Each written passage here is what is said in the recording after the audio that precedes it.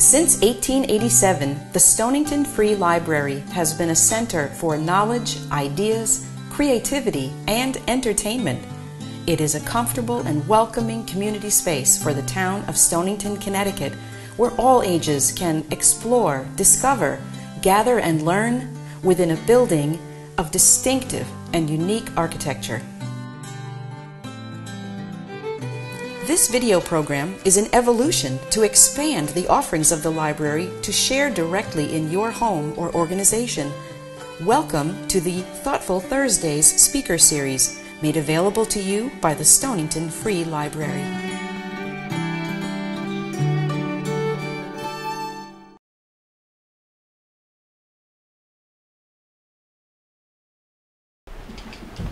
Hello everyone, and welcome to another Thoughtful Thursday at the library. It's our good fortune to have Mark Starr with us this afternoon, and he's going to be talking about Swab Summer at the United States Coast Guard Academy. But before we start, a couple of requests. Please check that your cell phones are turned to vibrate.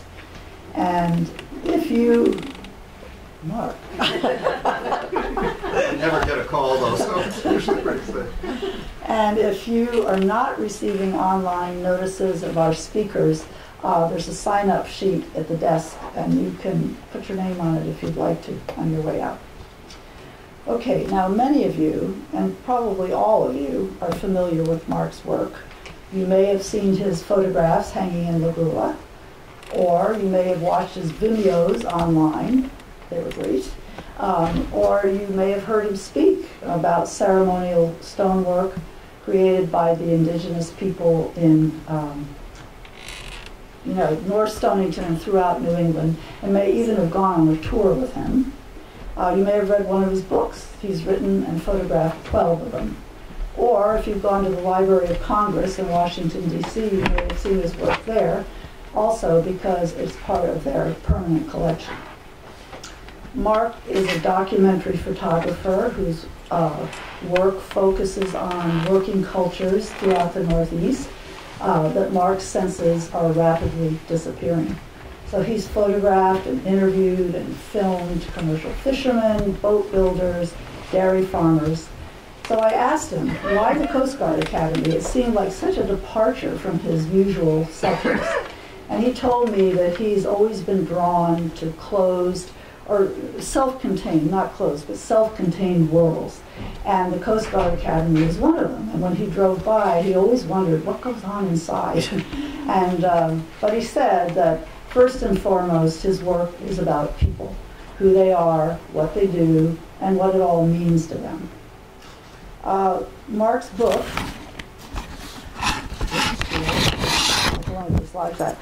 may look like a coffee table book, and by all means leave it on your coffee table, but it is so much more.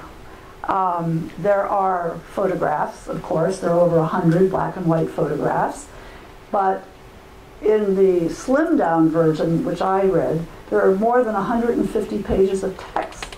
So Mark really is as insightful and engaging a writer as he is a photographer. And his subject, the Coast Guard Academy, its values, the care it takes for the young people entrusted to it, and all of its work is really, really interesting and important. And that was something I was reminded of in the last few days, watching the coverage of Hurricane Florence, looking at the Weather Channel, which reported every single time I was watching, the Coast Guard was there. And they were talking about all the search and rescue work that it did. So it's with great pleasure that we had Mark Starr. Yeah.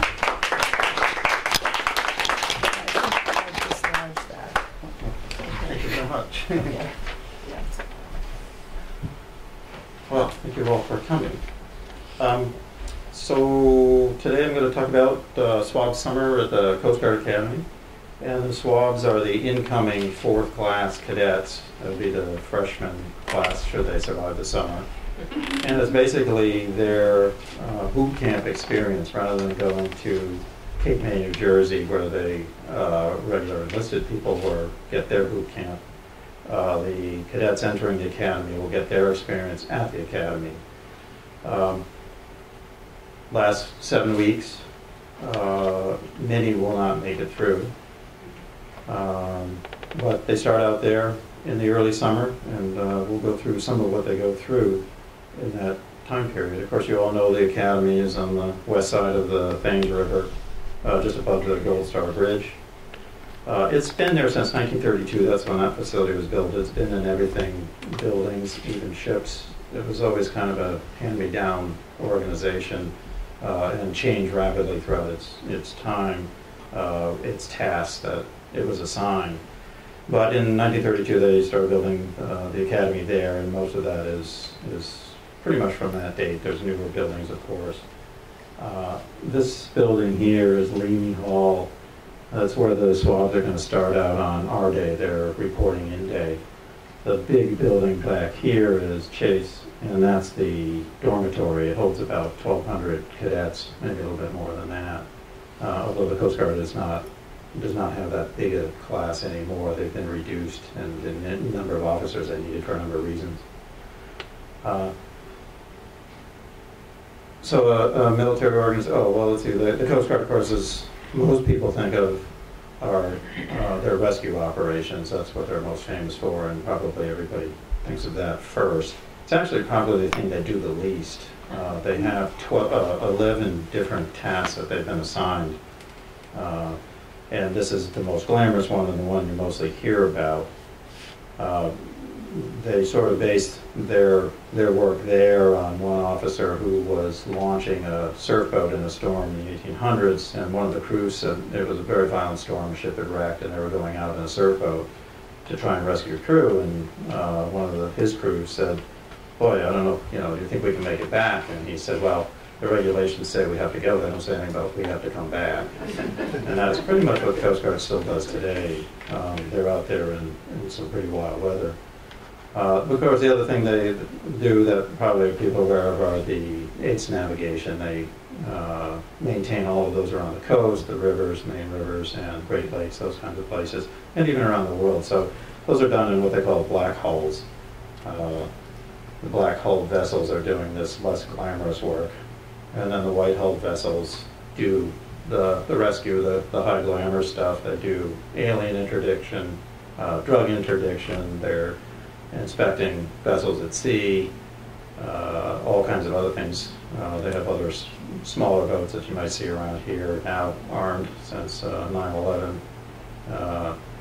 They do harbor protection, security for things like the presidential inauguration of all things. So they're a complete military group, and of course now they're largely using helicopters for rescue work. You can cover huge distances very quickly in a helicopter with a much smaller crew, which is one reason why they're needing less and less officers. There's just everything that has been updated in the Coast Guard in terms of ships requires less manpower on them. And so the officer corps has shrunk somewhat. But of course you do need officers, and they need to be trained somewhere. This is Admiral Stowe. She was in charge of the academy when I went there, or when I was there for this particular project. She was the first woman to run a military academy in the United States. And I'm not sure if she is now, but they typically serve a 3-year term and then move on to the next assignment. But the officers come from somewhere in the academy is where they start building them out of swabs. Dictionary definition, nautical term for a Morgana mop, a useless or contemptible person or a low-ranking sailor. If you ask the swabs during Swab Summer, they'll pick number 2 as what they think they're being treated as. They're actually number 3, but it does seem much more like number 2. Those are swabs. They feel a lot better than the swabs do during Swab Summer. But these are the ones that actually show up at the academy. And they don't look like much at the moment. This is our day when they appear. Well, we're going to back up just a little bit because you need somebody to train them. And cadre is a group of soldiers who train other soldiers in particular tasks. In this case, the cadre are the rising sophomore class. So the swabs will be entering at the beginning of the summer. These students here are finishing their sophomore year or their third class year, they are going to be in charge of the entire program of Swab Summer. I mean, they have a full schedule that they're going to meet and goals they have to meet. But they're in charge of everything that goes on with these swabs, their care, feeding, and everything that happens to them, broken down into 5-minute units during the day. If you see their schedules by 5-minute increments. And it's, when I got there, I thought, well, why would you take somebody who knows nothing about training people? Why wouldn't you take the typical drill sergeants from, say, Cape May to train them? And the beauty of it is that this is the first time that these cadets who are being trained for leadership will actually lead. And the Coast Guard is famous for tossing you in the water and seeing what happens. They are going to have to lead for the first time. They've been followers their whole time they're there, and now it's up to them to indoctrinate and run the entire boot camp for all of the incoming swabs. And so they start working during what's called 100th week, just before the summer gets there.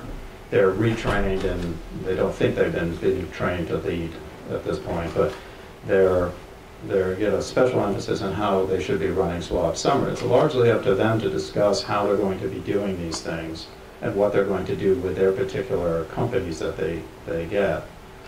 So they start working, they're in the classroom, picking up classroom knowledge from instructors and officers at the academy, and then they're also out in the field because they've been there now for 2 years, and really their military skills in terms of drill and all that formal stuff has sort of fallen off because they're inundated with all their college work and everything else they're involved in. So the people that retrain them are the Smokey the Bear hat wearing Hollywood version drill sergeants. These are the real deal. They're the best in the Coast Guard. They train the recruits in Cape May. And so people like Mr. Chase come up and reinstill in them what they should be teaching the cadets and actually how to do it.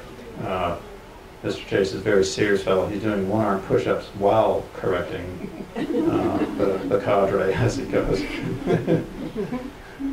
So they oversee them, they get them back up to speed, even on things like crunches and the right way to do push-ups, sit-ups, all those kinds of things, what they can and can't do with swabs, how to motivate them, which is not just yelling at them, although the cadre take quite a while to figure that out. So they go through this intensive training program for the week with these Cape May drill instructors. And they get back into military mode, which is basically a large part of what they're going to be teaching the swabs. They go out to the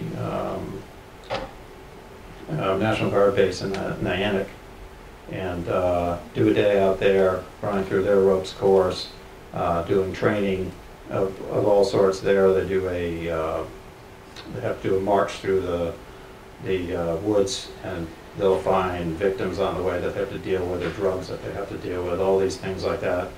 One girl got separated from her group somehow and was ambushed by the National Guard, who was, I guess they scared the dickens out of her. They were said to ambush somebody else, but she wandered along, so she got quite a surprise.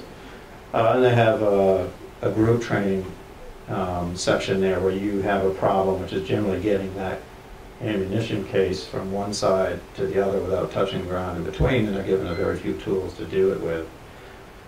So teamwork is what they're building here. They should be able to work as a team to get these tasks done, and that's what they're going to need to be teaching the swabs. So they're trained up and ready for the swabs to arrive. The swabs arrive on our day, reporting in day, and they're down in Limy, that nice big building overlooking the river, and it's all very, very nice. They're having coffee and tea and breakfast, and the parents are there and the siblings, and the officers are all very pleasant, and it's really quite nice. And then somebody stands up and orders Alpha Company to get up, move out onto the porch. So Alpha Company gets out, walks out, and of course I'm sure a lot of butterflies, and they go down into a bus, and the bus takes them away. Now the Coast Guard has two jobs on our day, which is separate the kids from the parents, make them think that their kids have gone somewhere else, and then create a transformation that their parents will see in the afternoon, a miraculous transformation, really from what they dropped off to what they leave at the end of the day. And the kids, I should say kids, the young men and women get on the bus, and they actually just go up to the hill to chase. And when they get there, this is who's waiting for them, their cadre for Alpha Company. And the cadre, a minute before this picture were taken, were laughing and joking around and goofing, and as soon as they hear the bus is coming, they literally turn to statues, and they've got a stony expression on their face to match. So the bus pulls up, and they send out their most intimidating fellow, who gets up on the bus, and he goes up on the bus and politely asks them in the voice that will carry over typhoon to get off my bus. It's so loud and so stunning, absolutely nobody moves. They just sit there. So he encourages them by saying, get off my bus now, and he's just booming, and that time they just start scrambling. They're all over each other, knocking each other down, trying to get off that bus as fast as they can. And it turns out no matter how fast they go, it's not going to please any of the cadre they run into. And of course they get off the bus, and they're just wolf-packed by cadre who seem very angry about their pace. And it's funny because they start saying, move fast, move with a purpose, and they start, of course, to run because they're somewhat terrified. And as soon as they start to run, they're told, no running, move with a purpose. So they're supposed to move at exactly the right speed, which they don't catch. And the whole thing just sort of harpsichord back and forth, zigzags back and forth as it makes it down to the quad. They make it down, they're following a piece of tape, and then there's taped off spots to stand. And they finally get there, and of course nothing they do is right. If their hat is on, that's wrong. If they look at all, they're starting to get the idea that they should not move at all. They can't even move their eyes to the side without somebody picking up on it. What they don't notice, besides that storm, is the storm above them. You see the clouds darkening. This tremendous rainstorm comes in that day. Very hot, very humid day. And it starts pouring like you've never seen, just absolute buckets coming down. It's so dark that you could hardly take photographs. But company after company comes up, and they start driving. Once they get there, some of the cadre introduce themselves and start laying down the law, as you will never respond to anything with anything but yes ma'am, no sir, or no excuses. You'll never look this way, you won't even scratch, you won't bat an eye. And then they drive them into the chase hall, company by company. I kind of think of that line from the Christmas Carol, I guess, like dry leaves before the wild hurricane fly. They just drive them into the building, and then the other cadres start introducing themselves. And these kids really are in shock. They are sweating bullets, and they do not dare move. And as soon as they do, they're pounced upon. So the Coast Guard then starts the process of transforming them. They've got to get them into uniforms, measured into their uniforms, trying to get them look a little more like they would like. Of course, the big thing on all reporting in days is the haircut, where the nails are shaved. And so they all visit the barber. A little bear above them is Obji, who's short for objectionable presence. He's a bear that was brought to the academy by a student in the 30s, I think it was. And they kept him there, and he would roam the halls at night, keeping people in their rooms. And they had a bear there, I think, up until the 90s, and I think Connecticut passed a law where you couldn't keep a wild animal, and so they actually sent him to a farm in upstate New York. Now, I know it sounds like, where your dogs and cats went, but it was actually a farm that the last Obji went. But they get shaved. The women can wear their hair long, or they can have long hair, but it has to be up in a bun the whole time, or they can cut it short, shoulder length. Most of them actually, probably 95% of them had long hair in a bun, which I think they regretted. Long hair and a 1-minute shower a day is not easy. But there was a lot of shock in these incoming swabs. The rain did finally let up. It kept the parents neatly separated from the kids. They didn't hear what was going on up at Chase Hall. And then the nice thing was that they could have their swearing-in ceremony outside rather than in the gym, which would be rather crowded. So they did get the swabs out to train them a little bit in military drills. for the ceremony that will be coming up in early afternoon. So in mid-afternoon or so, they have the swearing in ceremony. All the parents and all the siblings are there. And it really is quite impressive. The cadre march out with their 8 companies and form up in front of all the parents. And it really does appear like a transformation has occurred, that what they saw in the morning is not what they see now in only a few hours. But then the whole thing is almost derailed. It's the swearing in. The Admiral is asking them to swear their allegiance to the Constitution of the United States, to defend it with their lives. But the cadre have done a good job. They don't dare blink without permission. They certainly aren't going to say, I do, without permission. So the entire class does not swear in to the Coast Guard Academy. It looks like they're all just going to go home. It's like that was enough. But fortunately, the Admiral, pretty quick on her feet, says the appropriate answer is I do, and they all do swear in. But for a second, there's that awkward pause where nobody swears in.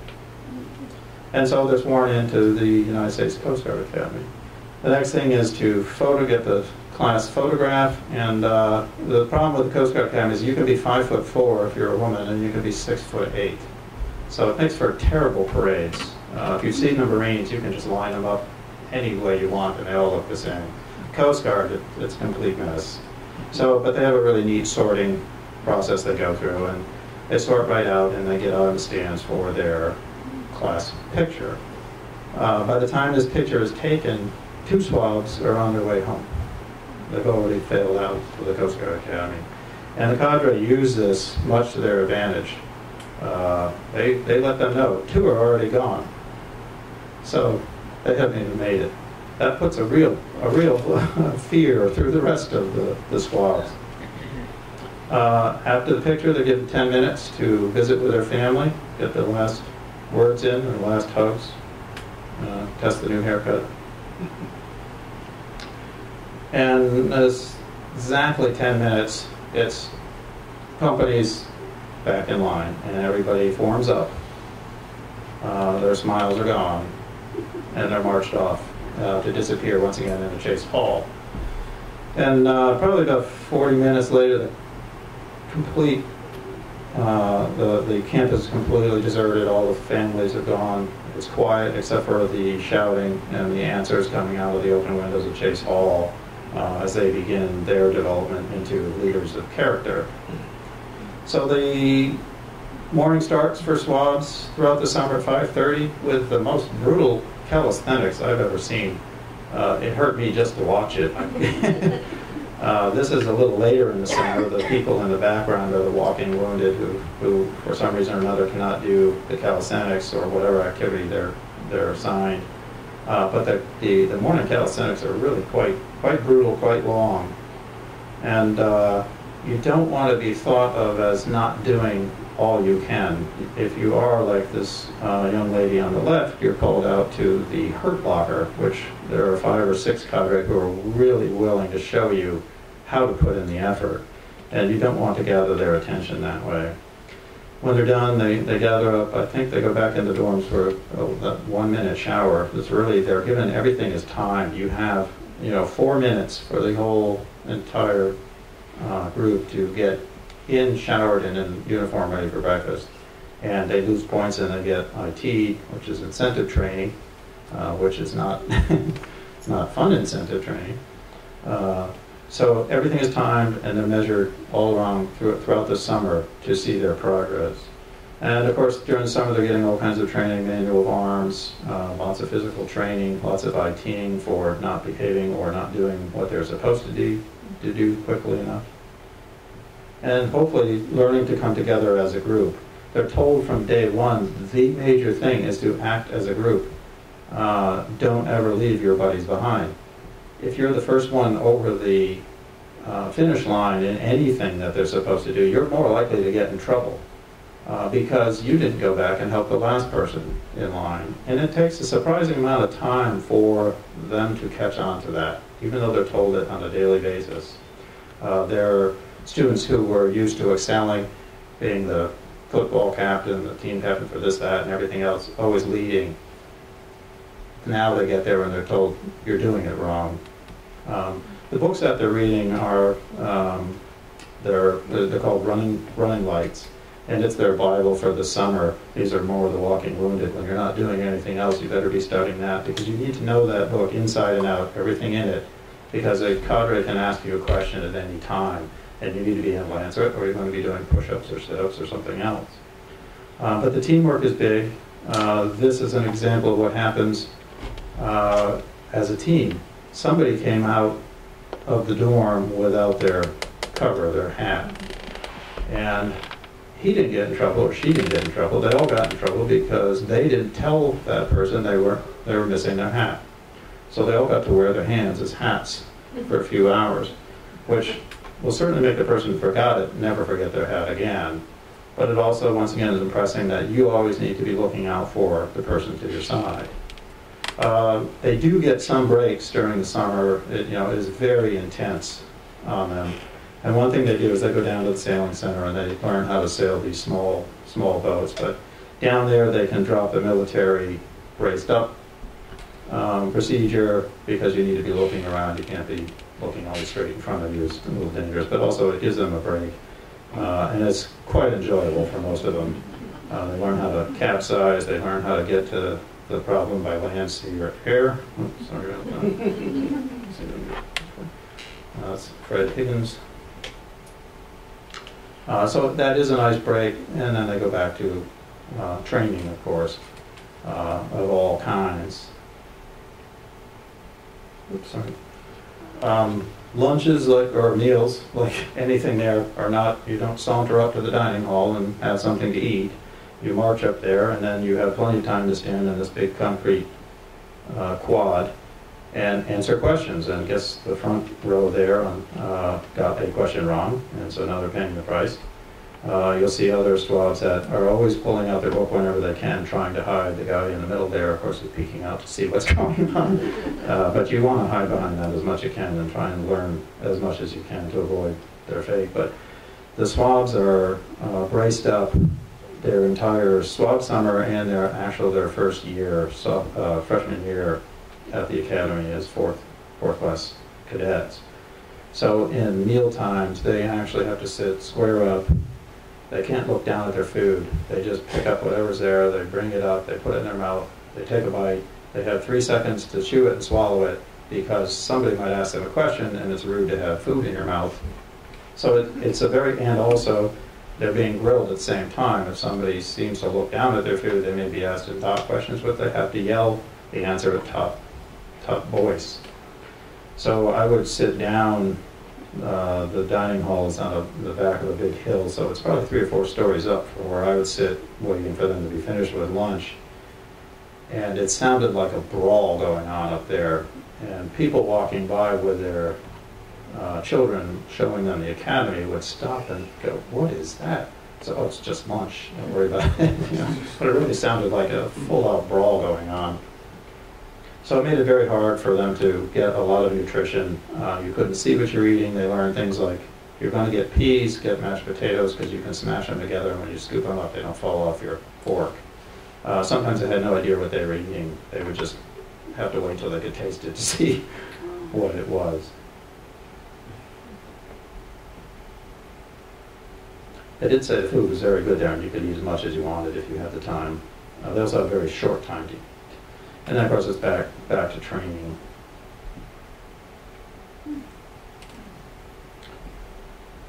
One thing they do, another time they get a little bit of a break. As you can see here, they get the professional trainers at the academy take them aside, away from the cadre, and have them do group think problems. So here they have to cross this bridge that they can't reach any of the boards, and they've tied a bunch of sneakers together to try and pull the one board closer to them. So that gives them a little bit of a break. Typically, as what happens is the males approach every problem as a power. It takes more power to do something, and women approach it as, we could just use our heads and do it in a sensible way. And the women are generally, like everywhere, not listened to until they can't solve it in any other way. So many things don't change too easily. But that does give them another break, and it's quite entertaining to see some of the ideas they come up with to solve some of these problems. It's like they've never heard of physics whatsoever. It's kind of scary. And then they do get some classroom teaching during the summer, especially in math. It's a STEM school, so science, technology, engineering, and math are big, and math, of course, is the basis for all of that. So in the first week or so, they get a test to make sure they get placed correctly in the math curriculum, and they brush up on their calculus during the summer. And they even get some days, sometime when they sit down with a cadre and don't have to brace up, they can talk a little more freely about how it's going for them so that it doesn't go completely off the rails. The main thing that the cadre need to teach them off the regular drill stuff is their core values, the Coast Guard's core values, which are honor, respect, and devotion to duty. And they really take that very seriously, and an infraction in any one of those will get you instantly kicked out. These are the 3 tugboats, honor, respect, and duty. They're used by the upperclassmen for boat handling. They start learning ship handling on these boats. But honor, respect, and devotion to duty are one thing they spend a lot of time in the classroom trying to hammer in what it means and how serious it is. As a matter of fact, at least 3 or 4 cadre were kicked out over honor offenses during Swab Summer. And so the cadre have their own problems. They have these charges from very early in the morning to very, very late at night, and then once the swabs go to bed, they stay up, they have meetings that they have to plan what's going on the next day. There's a tremendous amount of pressure. Some handle it very well, some don't. What happens on the first day is everybody's having a great time yelling, because you can finally yell at people that you've been yelled at for 2 years, and now you can get back. And the next day they're all hoarse. And the yelling goes on for a while, but the best of the cadre learn that yelling is not an incentive, really. It works. You can terrify people for a short period, but after a while, even the swabs realize, well, yelling actually doesn't hurt. They can't do anything to me, and I can just stand there and let them yell at me. And so they have to come up with new methods. Some don't. Almost by the end of the summer, some cadre are still yelling, and some swabs still aren't performing.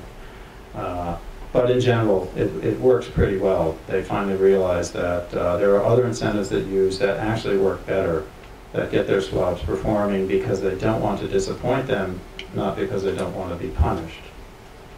But it's a lot of trying to keep your head above water for the swabs.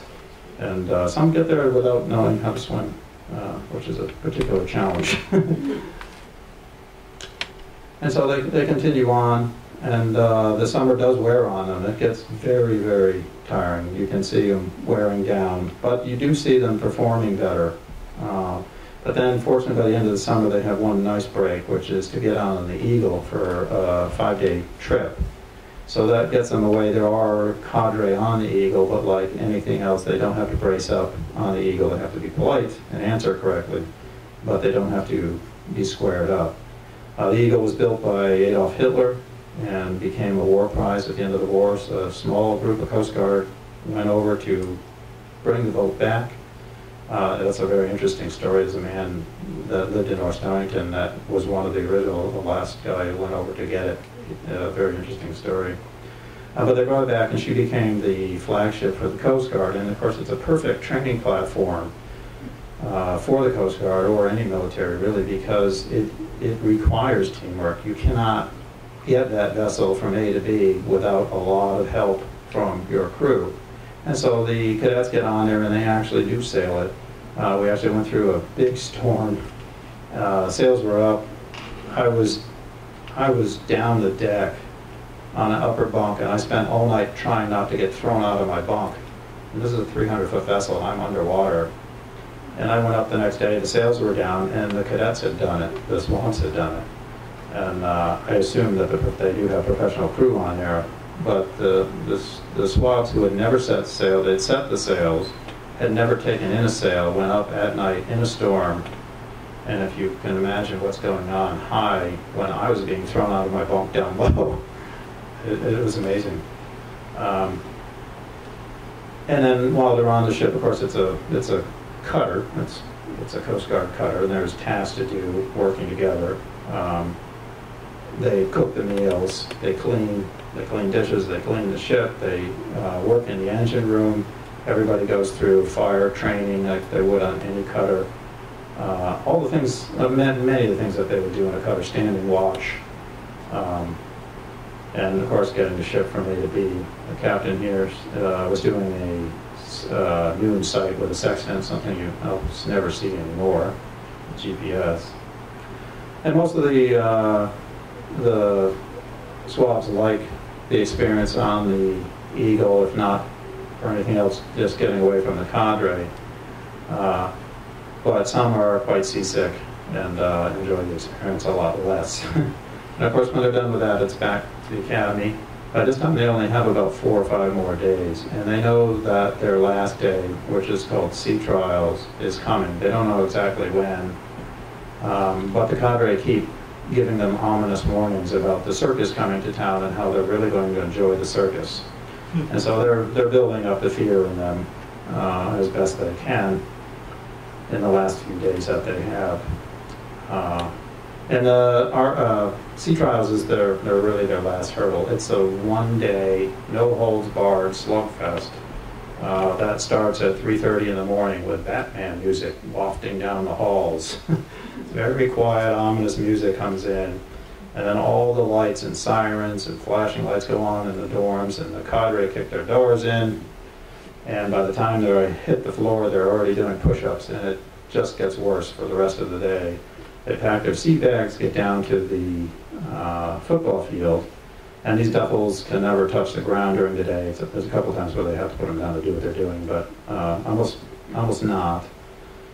And they begin doing everything they've done throughout the whole summer, trying to see if they've absorbed the lessons they've learned. They really can't get through this day without helping each other.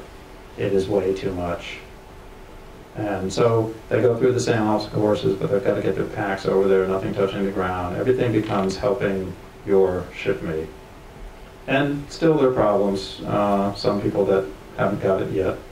Some cadre that are still not quite motivating them correctly. There's still a lot of IT going on. But they do learn to help each other. And it is interesting to see that transformation throughout the summer.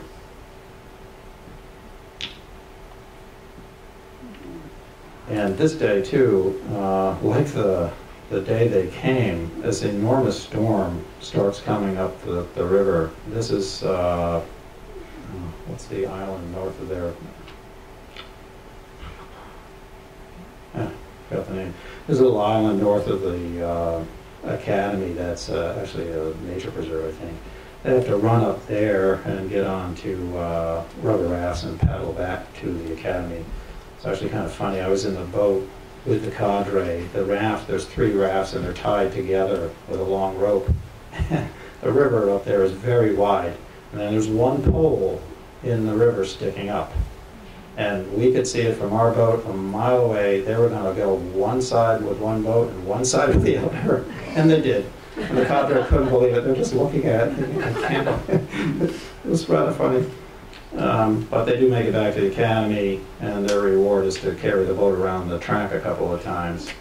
But then the storm sweeps in, and it is like the storm the first day, except lightning just raining down on them. And so they end up having to call the rest of the day. They lose about an hour, which was one long forced finish march at the end. And some swabs are happy it was called, and some are actually disappointed that they didn't get the whole treatment. But they had quite a bit by then. And so Swab Summer ends with that lightning storm. It's secured, they say, and it's like throwing a switch. All the military bearing, everything drops instantly, and the swabs are allowed to talk freely, interact with the cadre, and the cadre turn back into humans. And it's really quite a remarkable change. The next morning, their calisthenics are really just to stretch them out, to keep them from being hurt from all the work they did the day before, pretty casual, relaxed day. And during that time, the rest of the Corps comes back from around the country and the world. The rest of the cadets have been spread out to ships, aircraft, stations, and other Coast Guard duties around the world. And they return just before the beginning of the fall semester. And there's about 1,000 of them. So they return for what's called the change of command ceremony and the shoulder board ceremony. And this is to bring the new swabs in as 4th class cadets, officially welcome them into the Corps of Cadets. The bigger part of it is really the change of command. The Corps is commanded by the 1st class cadets. A number of them ran Swab Summer and where everything was going, how everything worked, and they pass that command on to a new set of firsties who will run the Corps for the first semester.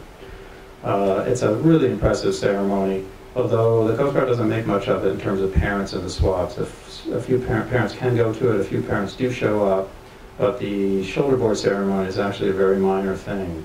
It's mostly they change command, and then the swabs pick their favorite cadre to pin their shoulder boards on them.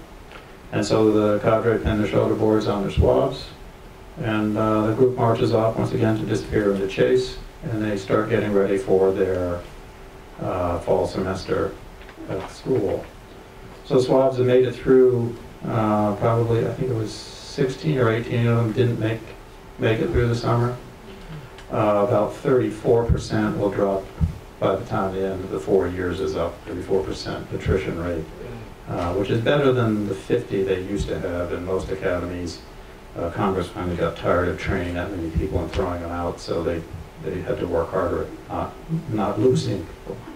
And so they finish up. They've probably been through the most difficult thing they have in their lives at that point, but really the upcoming semester will be a whole new set of challenges because they do military training during it, but they also have a very heavy academic load, and then sports and all these other things that they're responsible for.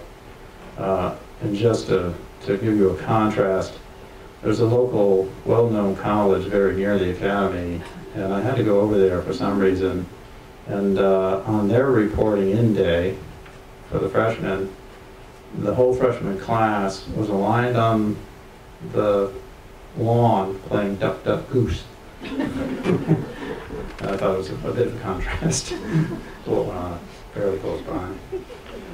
So that's a very brief look at what goes on during Swab Summer. There's a whole lot more hidden in there.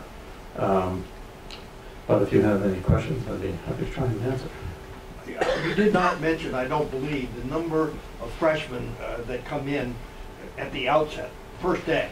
First day, in this class there was about 235, I think it was, which is small. They used to be up around 300, but because of the changes in the need for officers, they had reduced it. Typically a class was 300. This one was around 235, I think it was. Thank you. Yep. Is there any difference in the physical requirements for men and women? No, they have to meet throughout their entire 4 years there. They have to meet a specific goal. And one firstie was thrown out, I think it was about a week before graduation, because he couldn't meet however many push-ups or whatever it was he could not meet. So they have this known goal. It's the same for both. And really, they can all achieve it at different rates. But women in the Coast Guard are allowed to do every single job there is in the Coast Guard. There's no difference.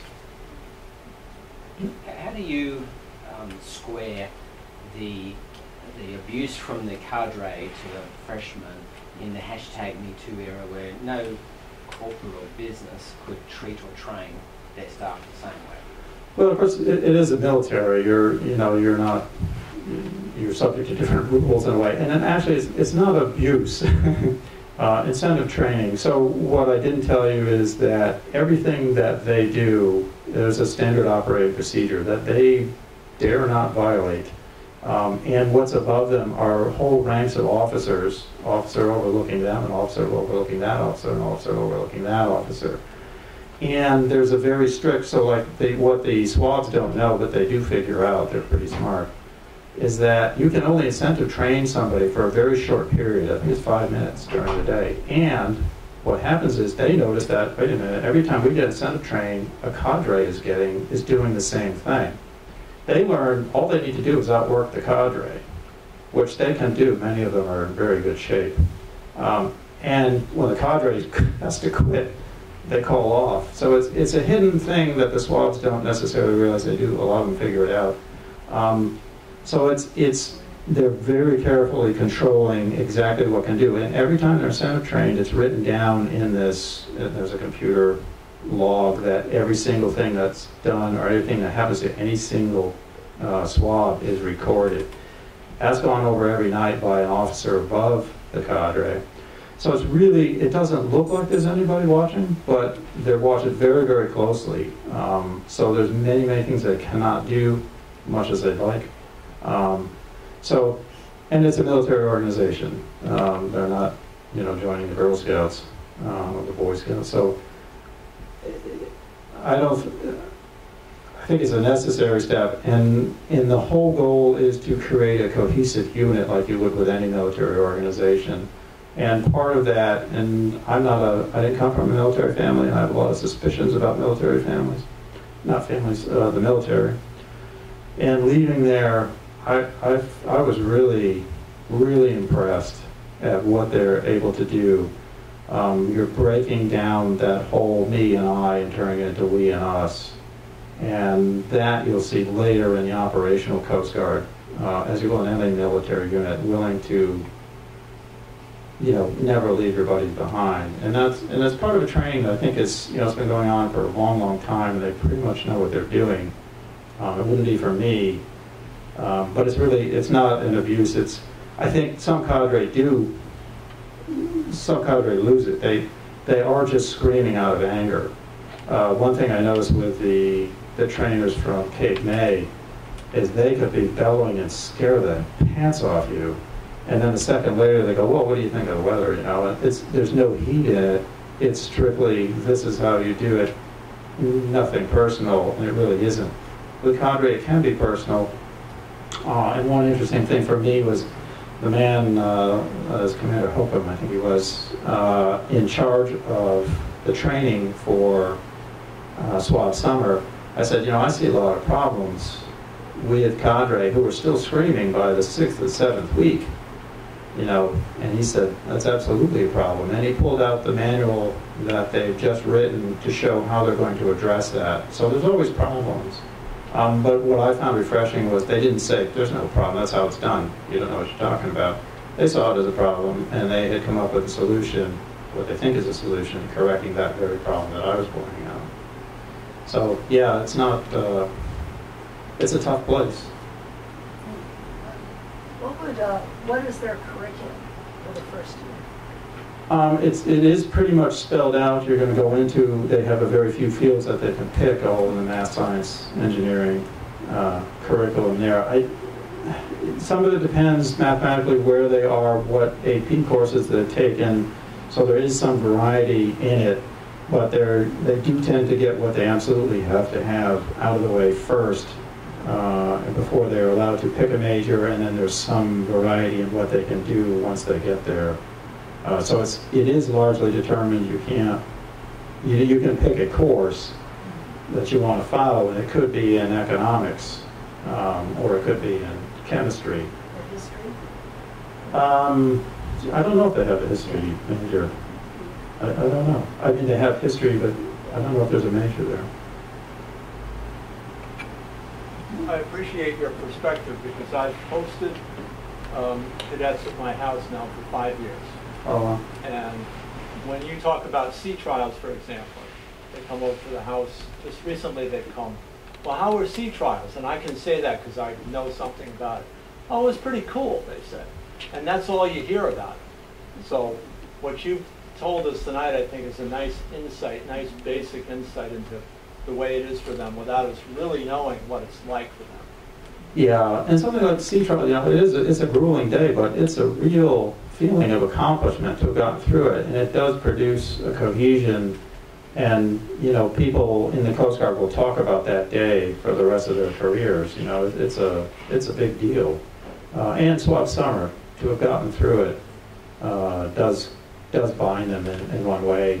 I think there's a saying in the academies, the Coast Guard, you hate your academy, but you love your service. And it's reversed in the other services, where they love their academy and they hate their service. The Coast Guard has a tremendous amount of retention of their cadets.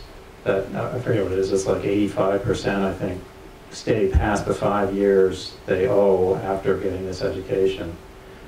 So it's really a remarkable place, and it produces remarkable people who need to be very flexible. There's only 42,000, at this time anyway, Coast Guard personnel, which is smaller than the police force in New York City. So they can't afford to be a one-type person. You know, you get in the Navy and you may be this, and that's it. Coast Guard, they're all over the place, especially the officers. Every 3 years they may be doing something completely different. And that early cohesion, I think, is part of it. They really do feel like a family. They know people everywhere in the service because it is so small. Another question. I read in the day at the beginning of Swab Summer that 40% of the incoming class were females, higher than other military academies. Do you know why that is? I mean, do they try, I mean, I know admissions programs sort of jimmy the class. Do they try to have more?